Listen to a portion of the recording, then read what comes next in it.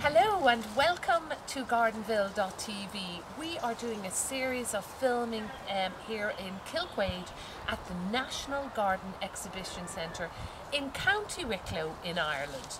Now this is the most amazing place if you're looking for a variety of plants and information. Susan's doing wonderful informative video clips here today about the various planting schemes here. Now you've brought us to a lovely corner garden. Yep. And what are we looking at? We're looking at Helleborus argutifolius, also sometimes called Helleborus corsicus. It's evergreen. It has these lovely attractive sort of jagged edged leaves. And the books say March, April. We're now in mid-February and it's flowering madly, so it's a very early spring. These sort of greeny white, they can change, they can be more white than this, but these sort of greeny white flower heads.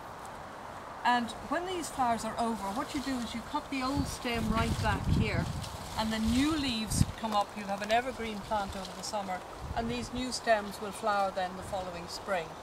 It also seeds itself readily. I noticed down there. Oh yeah, now this is where I come in. Here we are over here in the corner, yeah.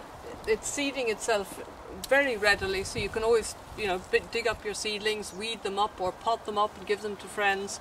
And I just find it'll grow in shade. It'll grow in any garden soil, really. Oh, right. It will grow in shade. It's growing in shade here. It'll also take sun. I wouldn't let it dry out if it's in full sun.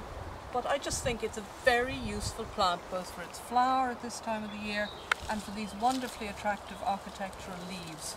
It makes a wonderful contrast with some of the geraniums and things, that sort of change of texture that you get when you're doing planting scheme. Well, that's a great tip for somebody to, if they're starting to plant in their garden now, that it'll grow anywhere, it'll grow in the shade. It'll grow in shade, yeah. So, because an awful lot of people worry about shaded areas in the garden. So if you're growing this in your garden, please do send us a photograph or come and join our forum. If you've any questions you would like to ask us at gardenville.tv, we'd love to hear from you. Until the next time.